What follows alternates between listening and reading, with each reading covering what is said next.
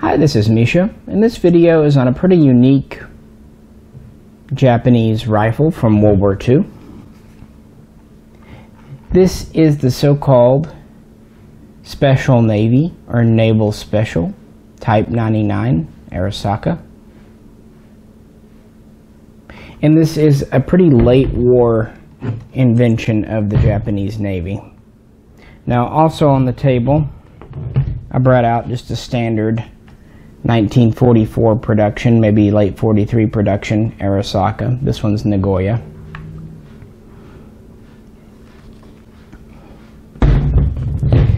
The Naval Special.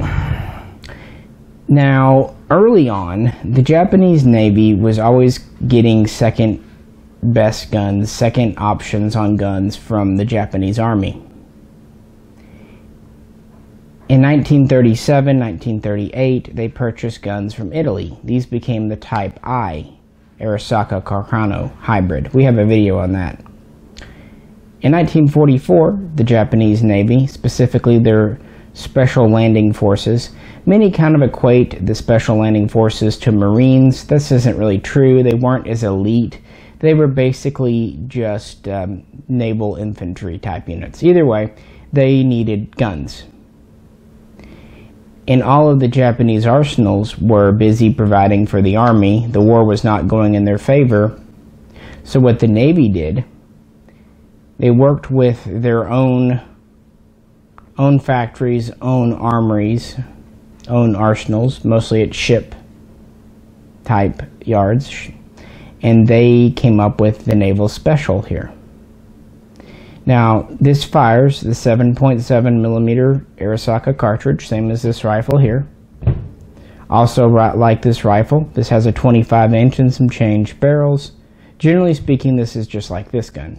The major difference is that this gun is built almost entirely from cast metal parts, cast iron. Very few parts on this gun are steel, hardened steel. The ones that are the bolt body and the barrel. Everything else is cast iron. Now they kind of got this idea from training rifles. Now in Japan they would have training guns that were produced by private companies that schools or even families could buy on their own to help train their children to be good little warriors. And there were several companies that made trainers. I believe it was over 30. They were almost kind of like the, you know, in America we had a lot of cast iron type guns. I remember I found some old toy guns that were, one was a 1911, one was a Luger. They were just kind of a die cast, you know, pot metal type metal that people would use back in the 50s and 40s and 50s for their kids. Very interesting. Well, in Japan they used training rifles, which could either not fire at all or they could fire wooden blanks. My point is, though, they used cast iron parts, including the receiver. So what the Japanese Navy did in 1944, they made a cast iron gun capable of firing the standard 7.7 by 58 millimeter cartridge. Now, components such as the front sight and its protective ears, barrel band or bayonet lug barrel band, secondary barrel band, rear sights. In fact, these are pretty much just straight off a trainer.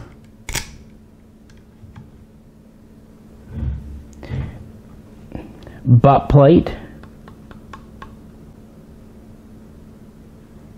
Trigger guard. Trigger. Tangs. Magazine floor plate.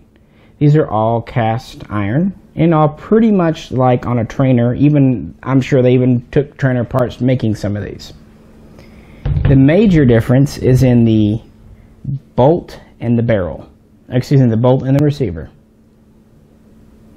Sorry, this one is very sticky, so I'm going to have to kind of yank it. I don't know why, it sticks right here. There we go. This bolt is predominantly cast as well. The knob, which is welded on, as with most Arisakas, is cast iron. The safety is cast iron. Only this main body with the locking lugs and the firing pin are hardened steel. Now what happens, if you look into this receiver here, this receiver is also cast iron, which normally would not stand up to more than 1 or 2 shots through at full power. What they did, and it'll be a little hard to show on camera, but they used a barrel extension. This barrel comes all the way back into the receiver here. So inside the receiver here is actually still part of your barrel. This is why this receiver is wide. See, there's a step here and a step here, and then there's a step on this other side here where it steps down. This cast iron receiver flares out to accommodate the barrel extension. If you look at the standard Arisaka, you'll see it has a much milder, thinner receiver up here. This is because this receiver, so there's no step on this side. This is a steel receiver, as on most Arisakas, and the barrel just screws into it. Whereas on the Naval Special, flip it around here, you have a barrel with the extension going into the cast receiver. You can see these pits in the receiver. There's another one on this one somewhere. I don't know if, oh yeah, it's back here. Right there. Those aren't points of damage. These is just how these receivers were cast. They knew the receiver wasn't handling really any strain. It's just there to hold everything together. So there would be small inclusions. There's also a naval anchor on this, which is kind of neat. And for more people into newer guns, you'll recognize having a barrel with an extension using a weaker receiver is exactly what the AR-15 does. AR-15 upper receiver, lower receiver are made of aluminum alloy. This is made of cast iron, but the idea is still the same. But then you have a hardened steel barrel extension. This gun is pretty loose and rattly. They were made in a hurry. They were made with whatever parts they could get their hands on at the naval shipyards. And they only made about 6,000 before production ended in 1945. Now this is a relatively early one. Come on. Not sure I got it in there straight. This, yeah, that likes to turn out of true on this gun for some reason. It's real sloppy. But these are rare enough that when you find one, you kind of just, there we go. Yeah, the extractor sometimes gets a little winky on it because the extractor is not hardened steel either. I'm sure it's bent over time. The trigger is interesting. It's actually a very short pull, much shorter than on a regular wartime Arisaka. See how much easier that bolt works. Yeah, this has a much longer pull. Weight-wise, they're about the same. This one actually has a pretty sharp break point, but it's a very crisp break point. It's a very short pull. Not bad for a cast iron trigger, I'd say. One thing you'll notice these lack are sling swivels. It doesn't even have a rope hole in the back. No swivel up here on the front. These were meant to be carried with a rope sling. Kind of like the late rope holes. So they were making these pretty cheap, fast, and dirty. And it shows. But as I was saying, you can't really be picky with these. They're pretty uncommon. You see a lot that are sporterized. And so you get what you get. This is an earlier one, as I said. It has adjustable sights still, even if they're trainer-style sights. And they are bent. They are bent from the factory. Because, again, we have a cast ladder, and I guess they just didn't care. Full-length handguard, as you see. This does not have a provision for a cleaning rod. It has a small, tiny hole in the end here, but it goes there. It's not really big enough for a rod, and there's no channel in the stock, so never had a cleaning rod. I could maybe put a trainer nail type fake rod in, but that would be it. Those were the early ones. Later on, they would go to more of a last ditch look. They would cut back the upper handguard, only doing a short one. They would go to a fixed rear peep sight, like a lot of other last ditch. And they even do a few so-called carbine versions with approximately 21, 22-inch barrels. They did not do those because they wanted them to be shorter. They did them because it saved on steel. They could make 2 barrels out of a blank, or a barrel and a half or something, but it was an economy feature. So they even, with some of the late Naval Specials, shortened the barrels. I'd love to kind of find one of those. Yeah, they made these in 44 and 45. I think they quit making them around spring of 45, with about 6,000 built. I was very fortunate to find this one. It was in a gun shop, marked as a training rifle.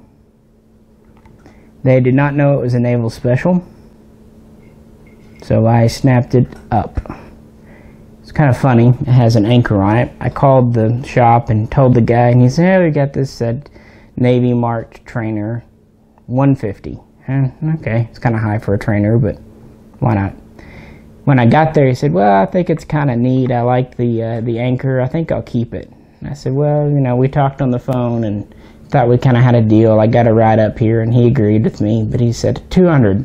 I guess he was trying, you know. I still paid it, and I don't think he knew immediately why, because Naval Specials back then were going for probably 600 to 900. Today, there was one on Gunbroker a couple of weeks ago, and the guy was asking 13 or 14. I don't know if he got it, but it was a pretty nice one.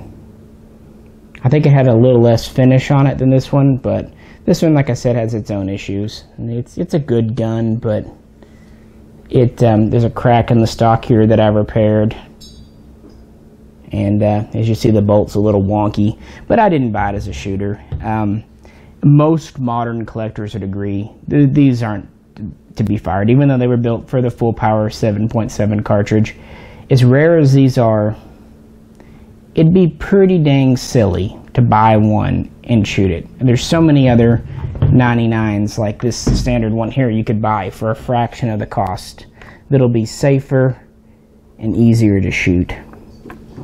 So, you know, Naval Specials are more for the curiosity. If you just want a 1944 gun, find one like this. They're pretty well everywhere. And these are perfectly safe to fire. I'd have no compunction. And if you broke a part on this, finding a replacement would be pretty easy. Finding an actual part for a Naval Special, if you broke something on this one, would be difficult, to say the least. But this is heavier, by the way, which is kind of interesting because of all the iron, thicker iron parts. So it's a little bit heavier of a gun. But I think it's a fascinating part of Japanese history, and there are several variations. Hopefully one day I'll be able to find a couple more. But yeah, I just wanted to share an interesting part of history here. If you have any questions or comments, please post them below. If you enjoy Japanese type guns, we have several other videos now on them, including some rare ones and some pretty standard ones. So if you're interested, please check out the playlist. We have one called Japanese Firearms. Really appreciate you tuning in. If you liked the video, please click like. If you haven't already subscribed and liked the video, please subscribe if you have time. As always, this is Misha, and we'll catch you next time.